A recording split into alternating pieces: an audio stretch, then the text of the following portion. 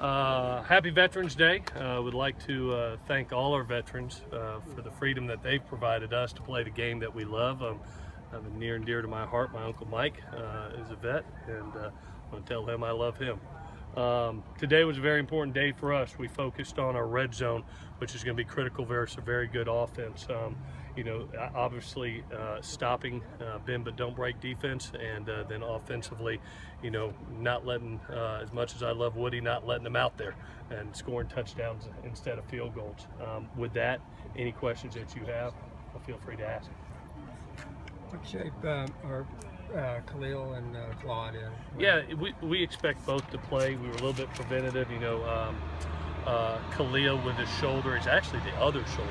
He's got, one was worse than the other, but it's actually his right shoulder that was hurting. So just being a little bit preventative with him today.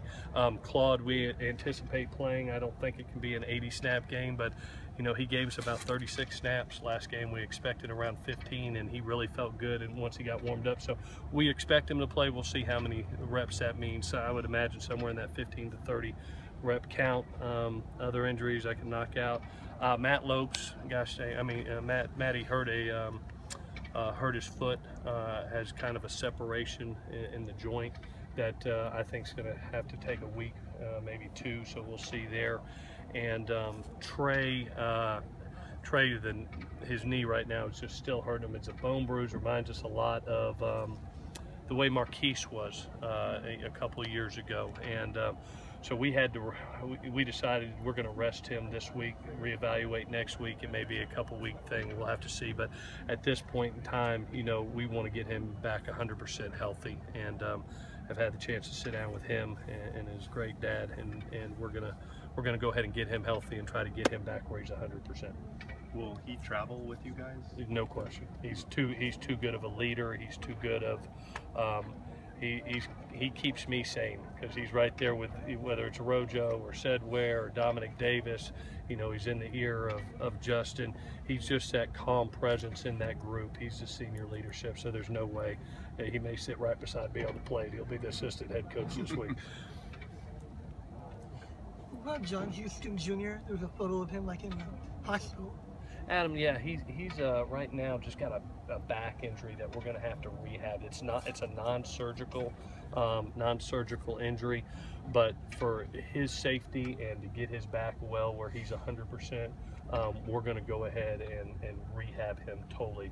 That probably will institute a red shirt year right now, unless something drastic happens. But he's in a situation right now where we need to get his back healthy again. It was a pre-existing injury he had in high school that's carried over here, and just one, as talented as a kid he is, we're not going to get a kid hurt. We're going to protect him. Wow, y'all are easy. I love y'all. I think you've been asked about it, but in terms of the weather, in terms of cold temperatures and stuff, do you even address it with them, or you just kind of show up? We've always been we've always taken the approach, we don't make excuses. That whatever the factors are out there, that they pay us to find the answers, not make excuses. And these guys do a great job. We've played in cold weather. We played at Notre Dame. It was 32 degrees there.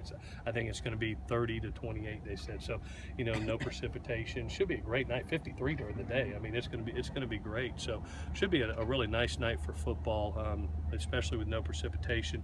The altitude you always got to get used to once you go up there, but they got to play in it too. We've got plenty of depth right now that I think that we can roll guys in. I don't, if it turns into a 100-play offensive game for them, we're going to have to roll a lot of guys. Hopefully that doesn't happen.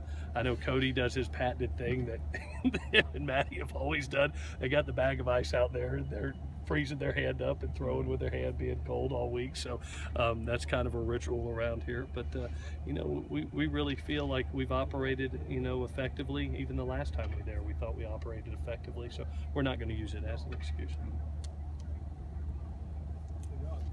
All right, guys, thank y'all so much. I appreciate it. Thanks, Coach.